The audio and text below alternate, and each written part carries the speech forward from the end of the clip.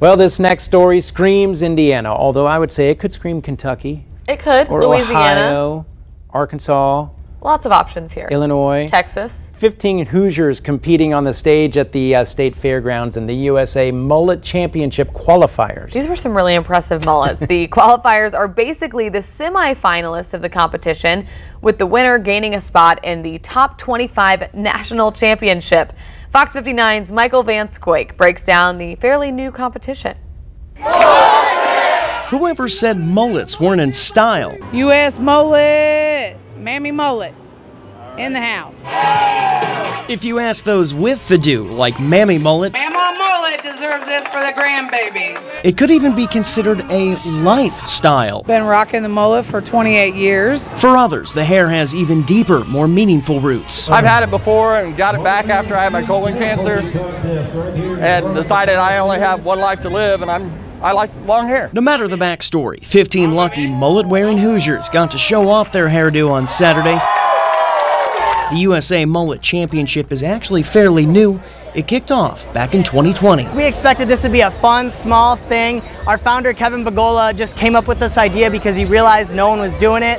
And next thing we know, people like Barstool Sports and Access Hollywood and the Today Show were picking it up and sharing it without us even mentioning it to them. Saturday marked the semi-final contest. It's narrowed down from thousands of applicants to the 15 meanest and cleanest mullets in America. Today we're going to be learning more about the mullets, what brought them to life, what brought them into their character. Some participants didn't know such a thing existed, but now they're walking away pretty proud of their flow. It didn't kind of go as planned as I had planned it out in my head, and I put it out there in the universe. I wanted to take first place, but I'm very happy with third place.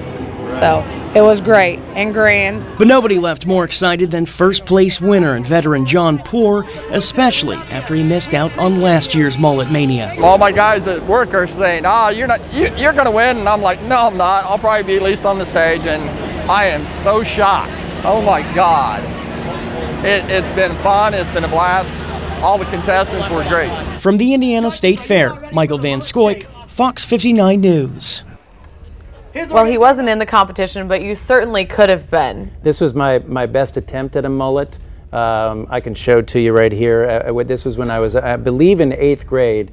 See, I mean, you can see there's some party in the back. A little party in the back. Back there, we're talking about, right there. It's no Mammy Mullet, but it's an attempt. It was a small private affair. It wasn't a, it wasn't a large party. Large party. It was just a little bit of a baby mullet going on. With the braces, though, sort of completed the look. That's really nice. It's nothing compared to the winner who had the full handlebar connected to the mullet, all one. That was really impressive.